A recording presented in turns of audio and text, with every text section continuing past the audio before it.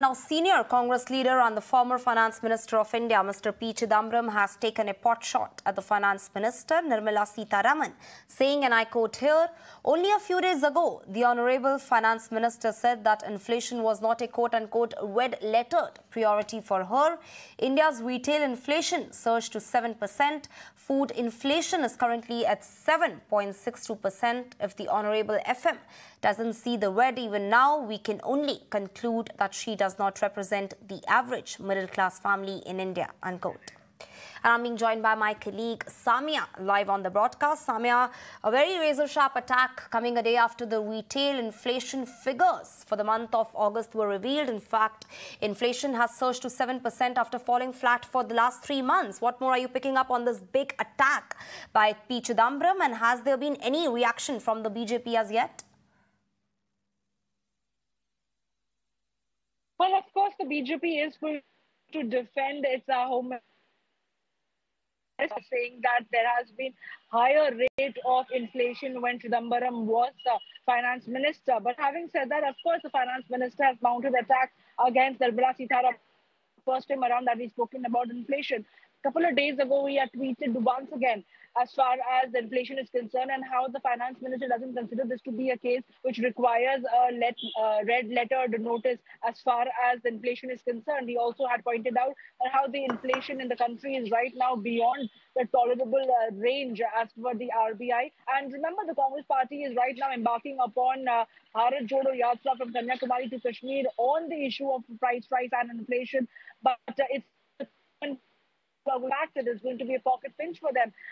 Something Rahul Gandhi has time and again mentioned, that as far as the price hikes are concerned, these are unprecedented times for the common man to bear it, especially in the post-COVID situation as far as the economy is concerned. But the government of the day says it's only a transient phase and it's bound to get over very soon.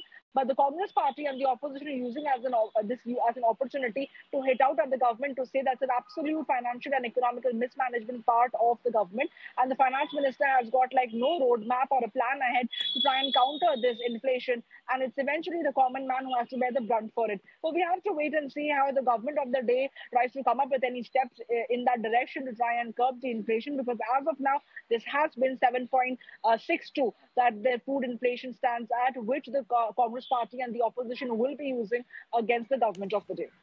Absolutely, Samia. Thank you so much for joining us with all those big details. And in fact, continuing with the big political reactions coming in on the story. Now, once again, a case of complete whataboutery. Speaking exclusively to Mirror Now's Ela, the national spokesperson for the BJP, R.P. Singh, has said that the inflation rate was much higher when in fact P. Chidambaram himself was the finance minister.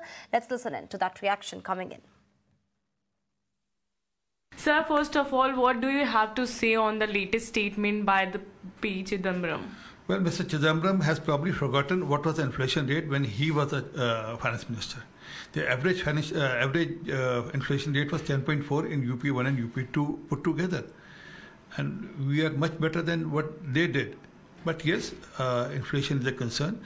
To counter that, the Prime Minister has ensured that the food grain or the ration goes to the 80 crore people till the time we recovered from it. And we know that there was a crisis because of Corona and then followed by Ukraine and Russia war. Not only that, Kisan Samman Nidhi is another step toward that only, that we should ensure that something is supplemented to the farmers also. And also the Ayushman Bharat scheme, I was going through data, almost 24 lakh people have been benefited from Ayushman Bharat scheme. So all this put together is a package to give relief to the common man. Yes, this inflation is there, it needs to be tackled, and then government is working on it, and be rest assured by another few days you will see the inflation rate as going down.